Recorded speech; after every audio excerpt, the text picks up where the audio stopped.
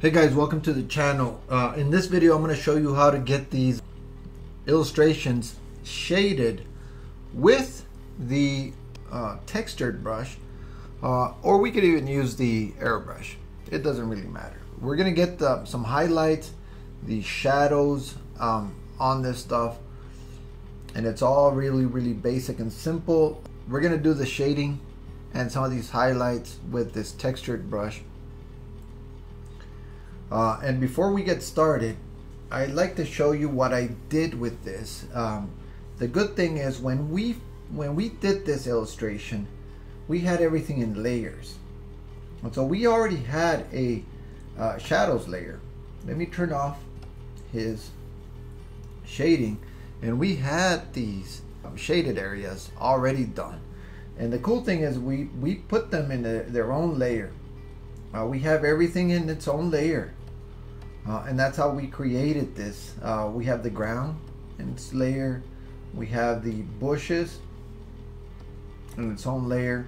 And so it was really easy to get these layers and use them as masks.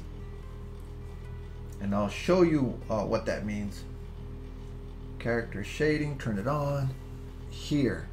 You can see that I went outside of the shape, but when we use this mask option, everything stays within the shape.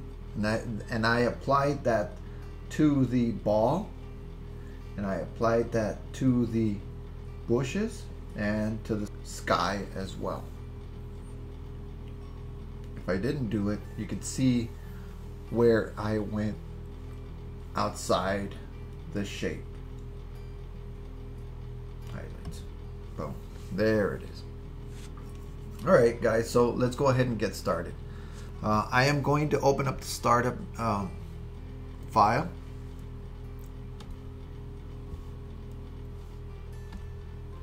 And here is our startup. This is how we left it when we finished this illustration.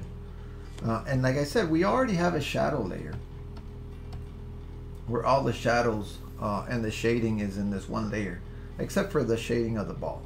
That's in its own layer. So let's get started shading this character. And I'm going to get started not even using the textured brush. I'm going to just use the airbrush.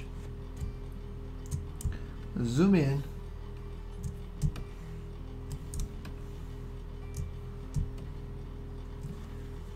And I'm going to create another layer, and I'm going to call this character shading. We're going to use the shading, and if I go ahead and select the airbrush, I think I can just start painting, and there it is. But there is no masking. There is no masking. We're going to mask it.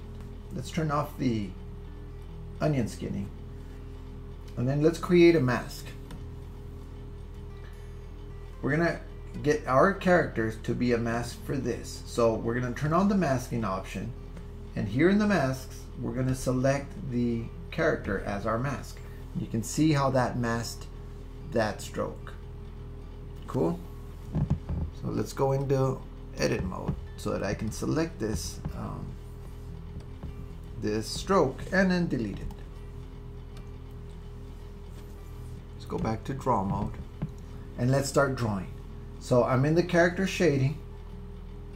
I'd like to leave the opacity at 1, and I am going to bring down the strength significantly. And let's just test it out. See what happens. All right, I like that strength. I like that strength. Let's go ahead and start drawing in the shading. And there it is. We just started drawing the shading. I'm gonna reduce this so that I could do this, and then I'm gonna do one across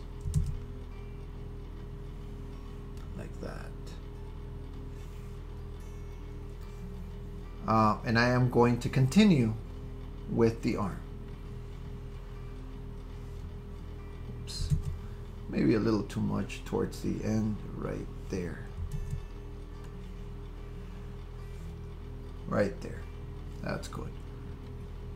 The shadow, the shading in here. Maybe too much.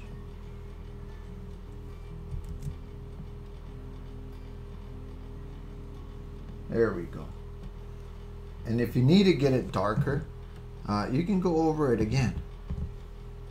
And if you need to get it wider, you can go over it again. I'm gonna reduce the strength and then just build it up. There we go. And that's all there is to it. The head is a little weird. The head needs a little bit more work, so we'll do the head next. We'll leave it here with a radius of 200, and then we're going to create some shadows along the hairline right there. And then on the back of his neck, on his shoulder, remember that head is casting a shadow on his shoulder right there. And then here as well. What I'm going to do is I am going to go here and up just to get underneath the face. There.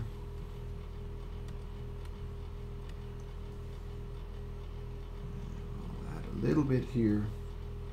We'll add a little bit here.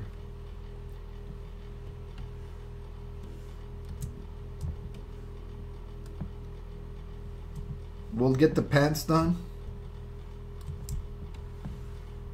I'm gonna crank up the brush size and the strength maybe a little bit. And so I'd like to put a drop shadow underneath there, the shirt, and then on this side. Remember the light is coming from this side, so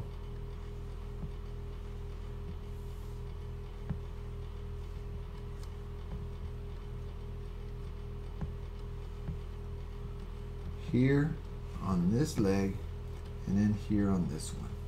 And I can go outside because I'm using the masking feature. And that's basically all I did.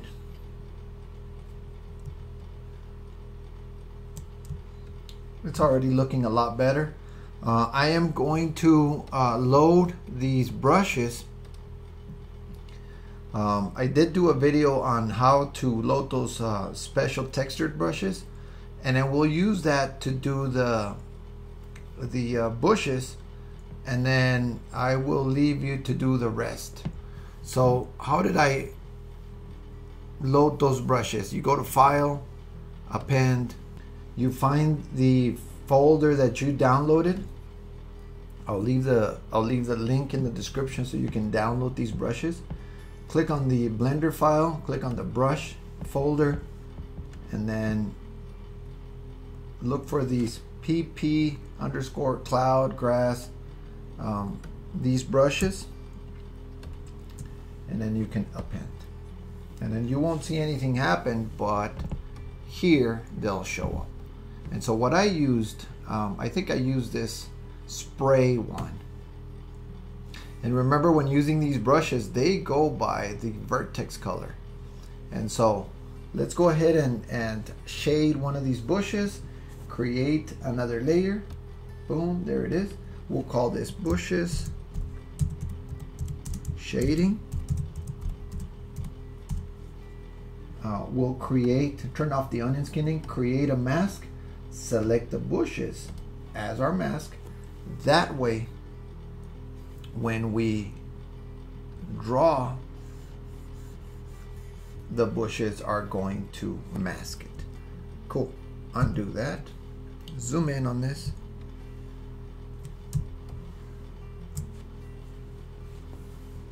I am going to crank up the radius crank down the strength, and let's just try it. Remember, the light is coming from this way, so I'm gonna need to, it's a little too small. Let's go big or go home. And there it is. Now if it's a little too strong, you need to adjust the radius of the brush and the strength of the brush. So what I'm going to do is I'm going to go to that contour, and again, and that's looking really good. Put a little bit here, put a little bit here. I'm going to do one right about here,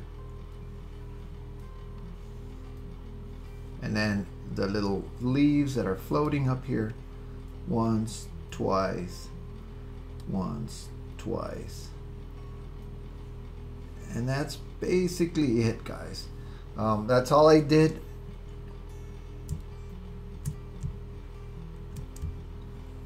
You can either use the airbrush, this one, or you can load those texture brushes, and if you want a little bit of texture, you can load up these textures. I think I used the which one was it? The spray brush.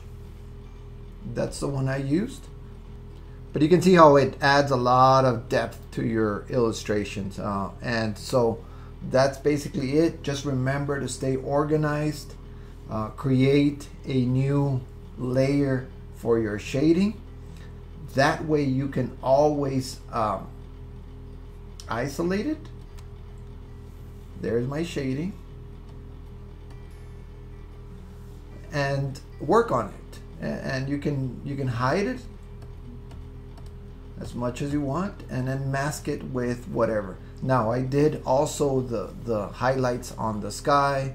I redid these shadows underneath, but basically that's all I did.